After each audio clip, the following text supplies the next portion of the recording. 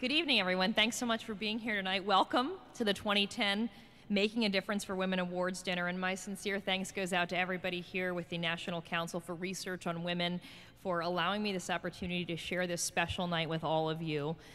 Now, as a broadcast journalist at CNN, my job is, of course, to report on newsmakers and to report on those pivotal events that have shaped our history. And I believe that our children and grandchildren are going to be reading about these times that we've gone through, especially with our most recent financial crisis, in their lessons as they go to school. If you're keeping track of some of the most dramatic developments and trends that we've seen over the past few years, of course, it's a typical news cycle, but at the same time, we've had unprecedented events. They referenced these situations with the massive earthquakes, both in Haiti, and we saw the human toll there, and now Chile, much more developed country, but dealing with some of the same problems in the aftermath. Here at home, of course, we've been dealing with our own aftermath of sorts, and what's been described by many as the Great Recession, or the economy being brought to the brink. And now, after many choices were made and decisions were made, how we're handling this aftermath is proving to be quite crucial. Of course, you can't ignore politics. We've seen that playing out as well. And the two coming together, in fact, just today we saw a big turnaround in a one-man filibuster, if you will, to hold up unemployment benefits, and the outcry and outrage.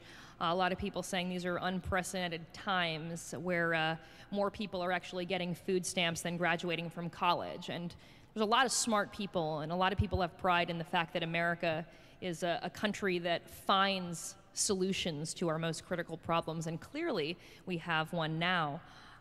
And women are a huge, vital part of all of this, which is one of the reasons why I'm happy to be here tonight. This evening, though, we are celebrating 4 individuals who are making history in the best possible way. They're basically taking society forward.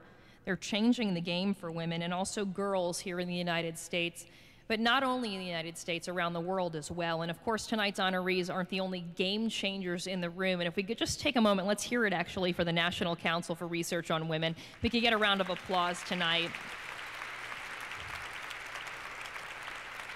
A big thank you to the organization and everybody who spends countless hours working with the organization. And I'm here this evening because, of course, of my great admiration for the remarkable job the Council has been doing. The researchers trying to bring clarity, trying to bring urgency and insight to the day's most pressing policy discussions, while also ensuring that the interests of women and girls are always front and center. And of course, it's where they ought to be.